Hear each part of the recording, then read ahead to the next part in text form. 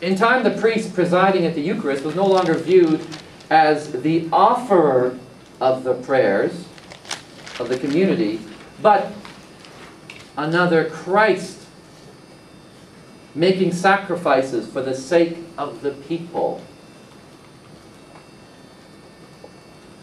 The priest was no longer making offerings, what they used to do in Egypt, what they used to do in Babylon, what they used to do in every major civilization.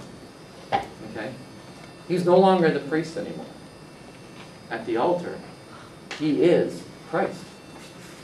Christ comes through him. What do you call that? Proxy? Mediator? A little bit more than that. They fought over these words. I heard it from somebody.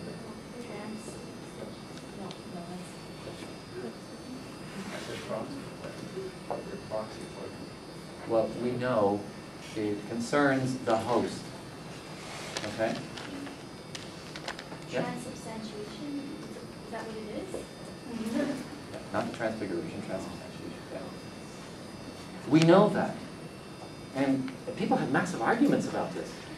But I mean, wouldn't you, if you're in a position of power, you now have a chance at a good life? Okay?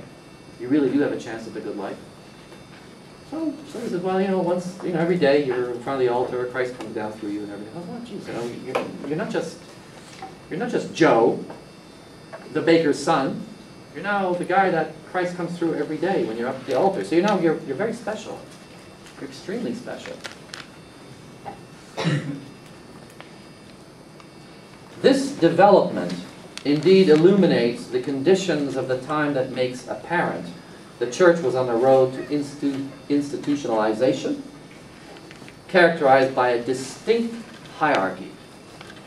Okay? And it appears that this situation was necessary for the continuance and the welfare of the community.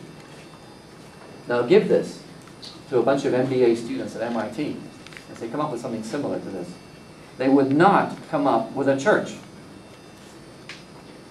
In fact, I think they might do away with the hierarchy even. They might work in a different way. Because if you want welfare for the people, well, there's a different way of delivering whatever the people need. There's a different way of doing things. We have people that go off to Africa and China and Central America that decide to make wells for the people, teach them how to go after, farm their own stuff and get their own water, etc. There are people that do that.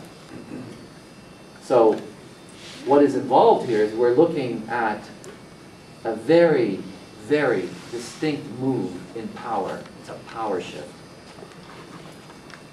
Christianity had become, in many striking ways, a mirror image of the empire itself. It was Catholic, universal, orderly, multiracial, and increasingly legalistic. The one thing that the emperor had and the Senate had was the power over law. They had that power. Now the church has it. And not only do they have it, they have the agreement of the emperor that he must bow his head down. He must surrender his neck to the Bishop of Rome.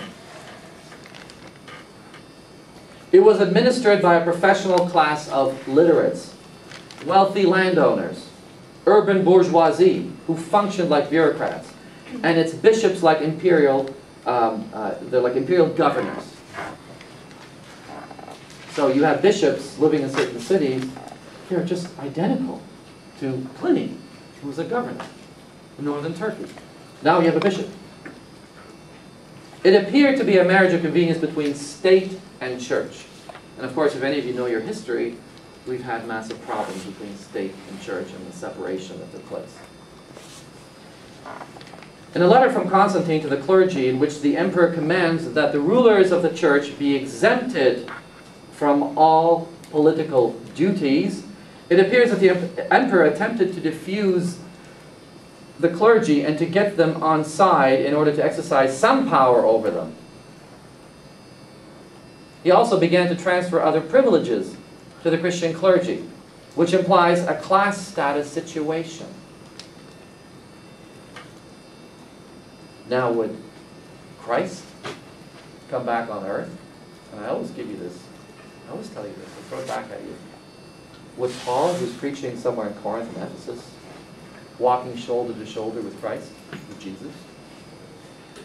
Jesus will say, I'm Jesus. Paul will say, well, you're Christ. But they're walking nonetheless. Would they recognize this?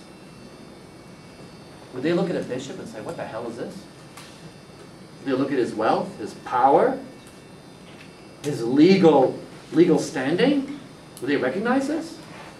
And if they do recognize it, what do you think their reaction will be? If you think turning those tables over was a major problem, and that got him crucified, by the way. Turning the tables in the temple was a problem. Well, there would be a bigger problem, I think, on our hands. I think it might be that exception in the Bible where a Christ and a Saint Paul may commit murder. By looking at this, they just might turn into an Elijah. It's like, oh, well, geez, what the hell are we dealing with here?